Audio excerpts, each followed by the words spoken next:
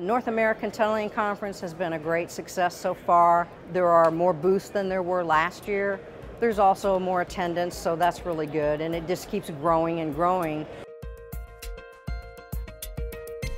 Our conference has a number of activities that go on. We have technical papers, we have some keynote sessions, we have an exhibit, and we also have a lot of networking opportunities for our members. The industry is really robust right now.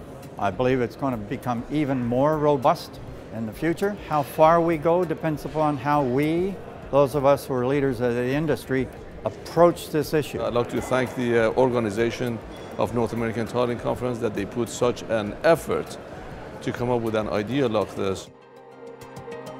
We've had a women's group meet this year, Women in Tunneling, and we're really pleased to support that event this year. And I suspect that they'll have future events too as we promote diversity for the industry. Infrastructure and underground construction is only going to become increasingly important to the nation and to the world. So we have a calling. We have to go and do it.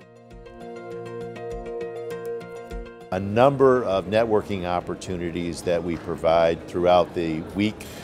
We have the opportunity for people to socialize and share ideas and concerns, opportunities with their other peers. The tunnel industry will continue. It's demanded because of society. I have a saying is they don't build tunnels under cornfields in Iowa. It's going to be in the major urban areas, and so there will be and has been a continuing interest in tunnels, and that's not going to wane.